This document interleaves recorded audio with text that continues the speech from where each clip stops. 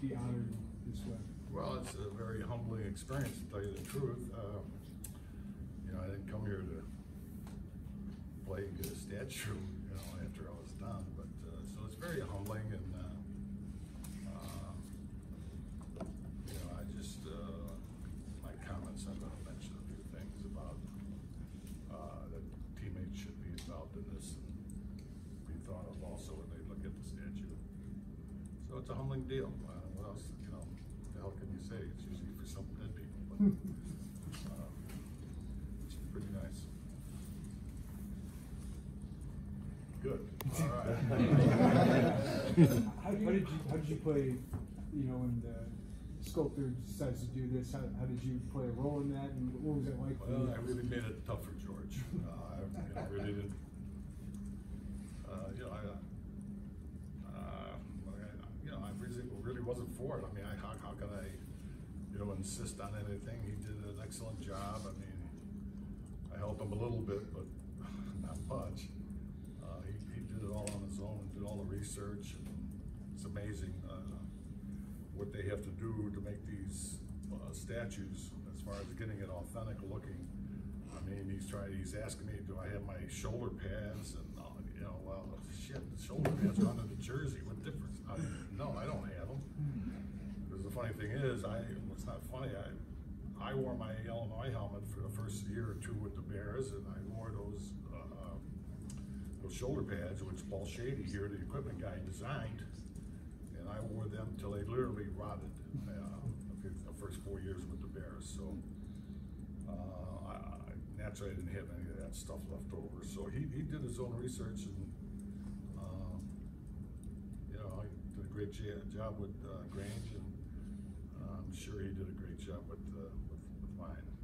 Dick, how has the game changed since you played until what it is now? Well, you know, I don't know. It's just with all the rule changes, it's changed the game. You know, they like to see the offense, and you know, although you know they threw the ball a fair amount of times when I was playing, when you had guys like Bart Starr and Unitas, Tarkington, and all that. But it just seems now it's more emphasized on the offense. And with the change of rules, it's, you know, I guess they like to see 59 to 58 games versus, you know, 10 to 9 or something. I just, I have a tough time watching it, to tell you the truth, with the antics. It seems like a me world out there on the field, like it is in America. It's all about me. So I think they're losing what the hell the game's about. It's a team sport, not individuals. You know, in the old days, when you would, you know, jump up and do a cartwheel after you made a tackle and you're losing 48 to nothing, you would be taken care of by your own. No one's going to be showing you up. But of course, it's different now. It's a business, and you know they got to tend to their business. So more power to them, I guess. Hey, what does the University of Illinois and Champaign team to you? Well, it's the start. High school is one thing, but choosing the university to go to after your high school career is over is a big step. And I guess I made a good step, and I guess I can thank Coach Bill Taylor for that, for recruiting me here. It's not only just the university and the coaches that you're involved with. It seems like you get involved with the people of Champaign and Urbana. Met some wonderful people, and so to tell you the truth, I mean, it wouldn't be a bad place to live, you know. So I you know, good feelings about Champaign and Urbana and the people here. So I was just very fortunate. We changed a losing program to a winner, and well, you can ask. It really worked out well. You've had your number retired, inducted in the Hall of Fame, got the statue coming up. Which one of those honors maybe surprised you the most?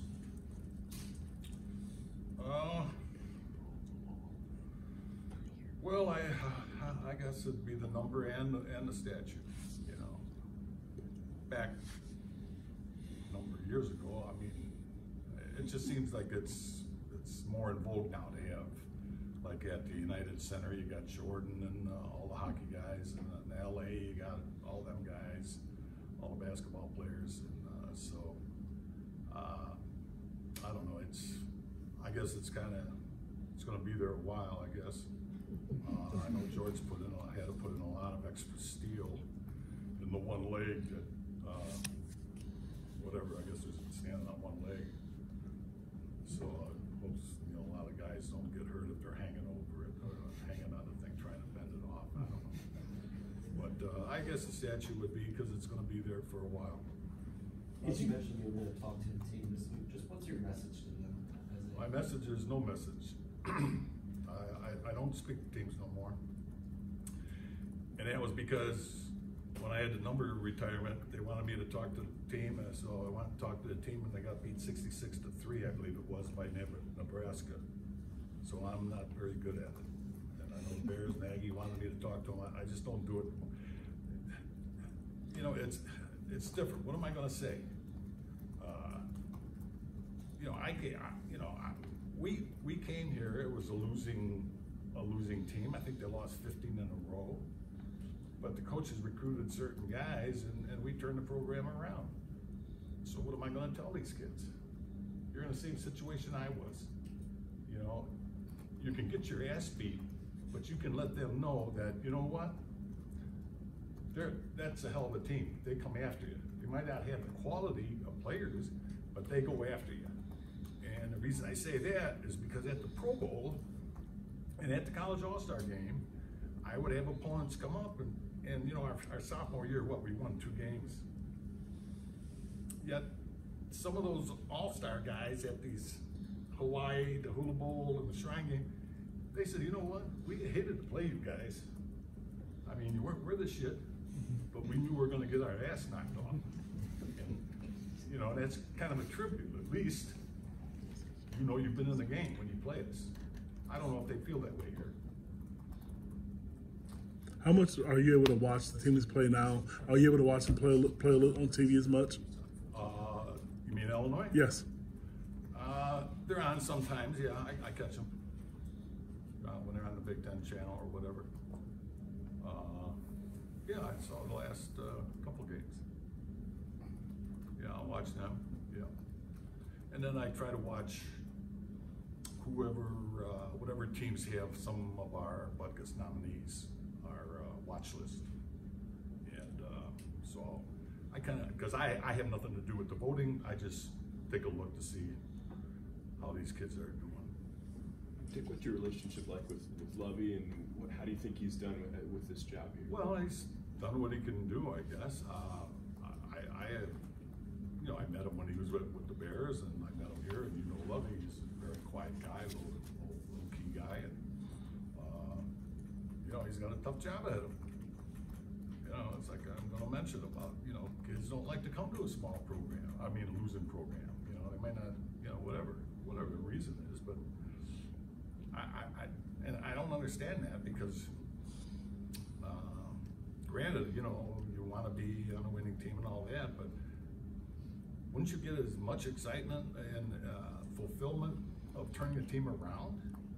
You know, that's what I remember back. We turned the damn losing program around. We should be proud of that. So, again, I don't know. You know, it's a business now, so I don't know what they're thinking.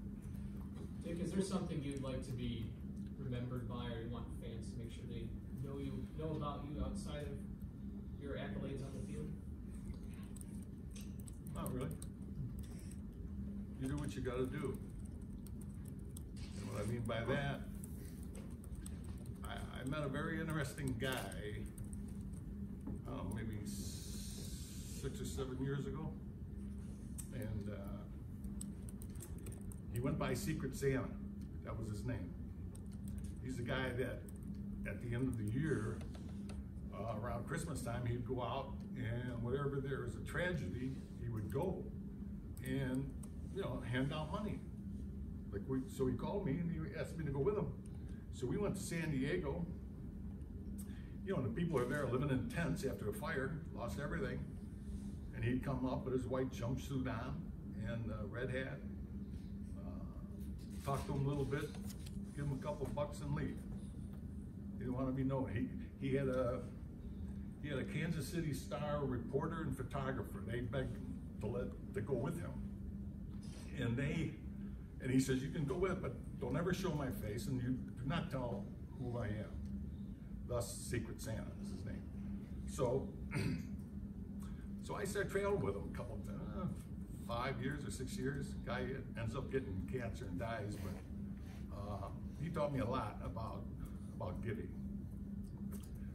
And I mean, there are the stories that we would come across with people. And I just thought he was so neat of a guy. He was homeless. He started out homeless himself. I'll tell you real quick. He was in Mississippi, and he was going to come to Kansas City to visit his sister.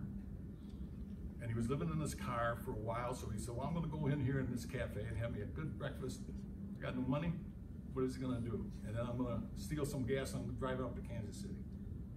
So he goes into this place, and Ted Horn's the owner, in Bruce, Mississippi, a little cafe.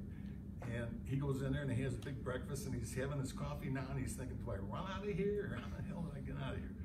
And so just then, Ted comes from around the counter and bends down and he pulls up a $20 bill. He says, "Here, sir, you must have dropped this." And he goes, "Oh, yeah, right." And so he pays. And as he's walking out, he says, "Lord, if I ever make it, it's payback time." So he goes to Kansas City. He's selling magazines or whatever, and he's got about 500 bucks in the bank.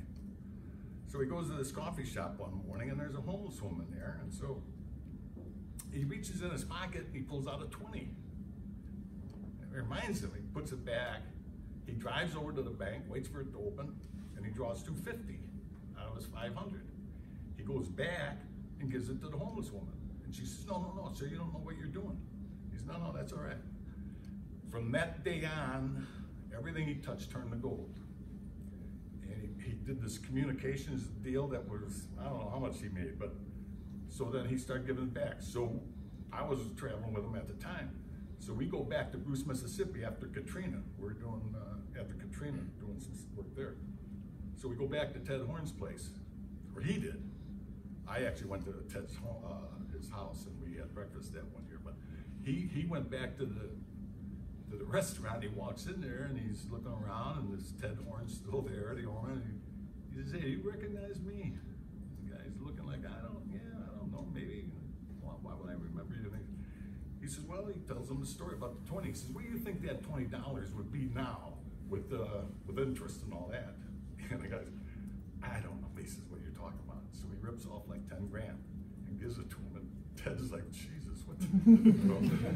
And so the following year, we go over to Ted's and he made the same breakfast that Larry had when he was in there, when he was going to run out on the tab.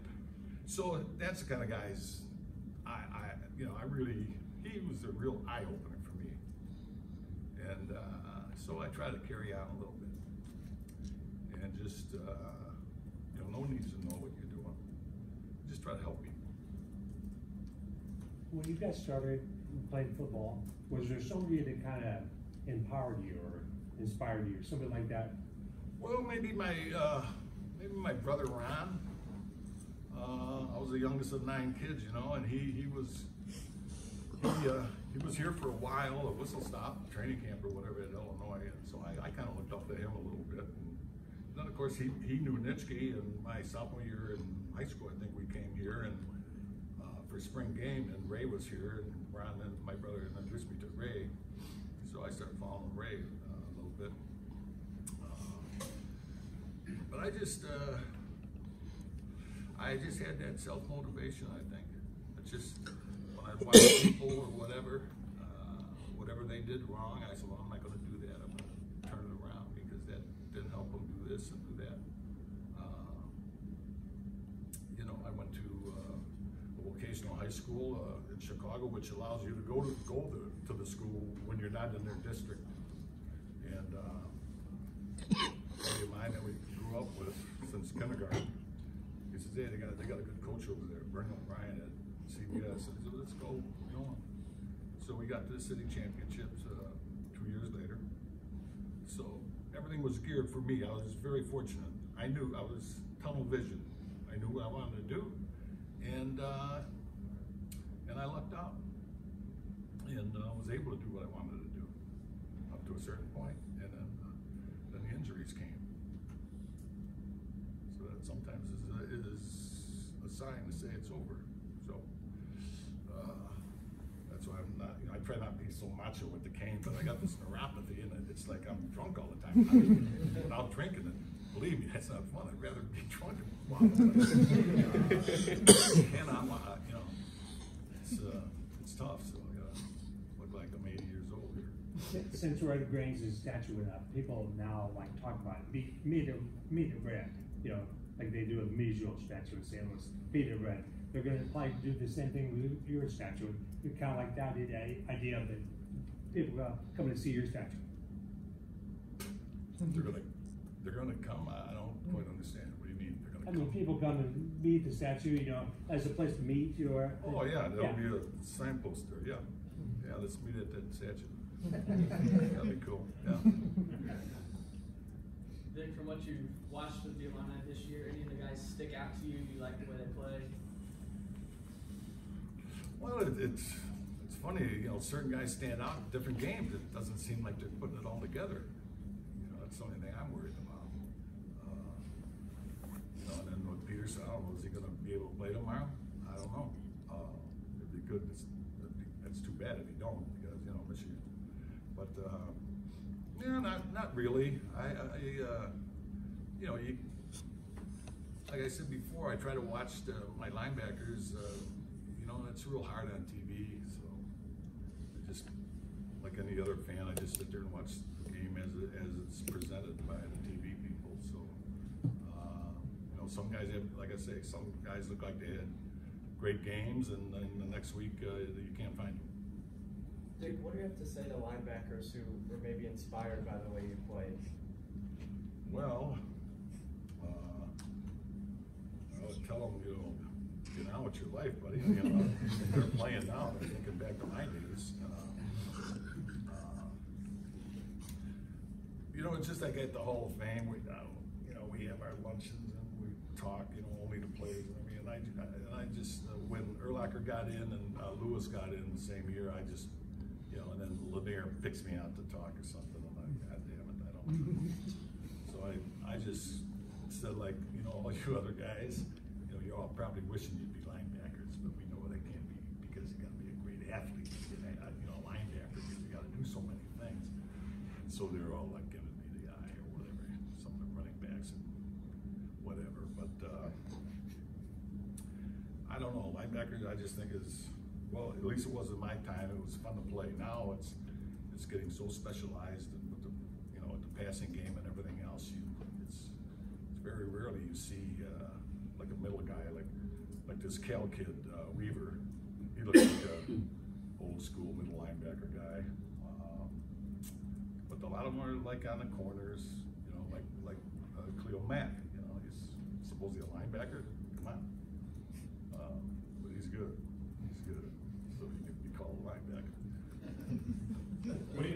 Mentioning Mac, the Bears defense went through a rough stretch. How exciting is it for you as such a great defensive player to see them back at that level? It's just like anybody, you know, when your team starts winning, you know, all of a sudden you're kind of raised from the dead. You know, everybody jumps on the bandwagon. Hopefully they're doing good, and then when they're in the playoffs, you're on the sidelines there and everything else. Well, where the hell were you when they were struggling? So we all jump on that wagon. So. You know, you just wish the best for the teams that you played with and that you follow. And you know, when people ask me about them, I thought, well, they're not going to surprise anybody, and they got a really tough schedule, so they got to be really lucky with injuries. And you know, but Trubinsky goes down, and you know, everybody's bitching about the quarterback, and you know, so everybody is able to find a reason to get on their case. But they got a way to go. So it's not over yet. How would you say Jordan did to sell you on this project and get you on? Well, I really probably didn't have much to say about it. I think they just kind of almost went ahead with it anyway. Well, come on. I mean, yeah, what? You know, someone, you know, if they wanted to put a statue of you for a writer or whatever you do, I mean, how do you feel about it? Oh, I deserve it. You know, maybe the kids today would say it, but you know, it's a very humbling deal. And you know, and you wonder, you know, why, man? You know, I did what I thought I was supposed to do. And I had fun knocking the shit out of people, you know? So if it was that unusual, I guess you take it, you know? What do you do for fun these days? If you got a spare hour or two to kill, are you a pickleball player? Do you play tennis? How do you I can't play golf.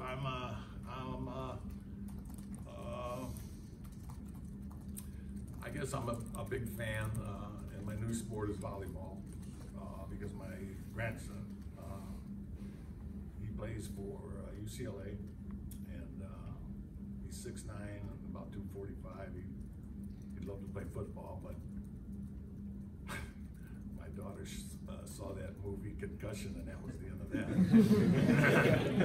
And so he had a concussion playing volleyball, gets hit in the head. So anyway, so I go to his game. He's 6'9". His girlfriend who plays on UCLA's team, she's 6'7", and they make a nice couple, 6'7", 6'9". And so we go to their games, and then his younger brother, he's just turned 15, and he's about 6'5" now, and he's going to be a volleyball player also. So that's my new sport, volleyball. And in fact, we're thinking about going to the game tonight. I was going to tell him, you know, you pack 10 people, see how we really played it. Luke sent out a really interesting photo. I think it was of your childhood home, if I'm not mistaken. Where was that on the south side? Well, what streets was that on? And what are your earliest memories of that kind of homestead that your family had? 10324 South Low. Yeah. It was, you know, an expansive 700 and some square feet house with nine people living there. But we went back there. My brother Ron and Don, we went back there, and of course they got an argue who slept here and whatever. And there's a stolen cement mixer engine buried under the ground here, and now they put a concrete garage slab on there because it was, you know, dirt. I always tell the story about my brother. You know, you think I was tough. When I was a kid, I was in the garage, and he has since, he's a, you know, steel fabricator, welder, and everything else. That's what he used to do. But I was a young kid, and I was standing by him, and then he was in the garage. We had a dirt floor in the garage, and he had something in a vise, and he was soldering it. And all of a sudden, I was smelling like burnt chicken feathers. And I look down, and he's under there. I mean, he's doing the soldering with bare feet, and the lead, or the melted steel is flicking off his foot. And he's like, you know, like he was being harassed by a gnat or something. And I'm like, what the smoke and everything? I mean, you talk about a tough guy. And he should have played. He played in high school, but he fell in love, and everybody's got their deal. And that was wrong.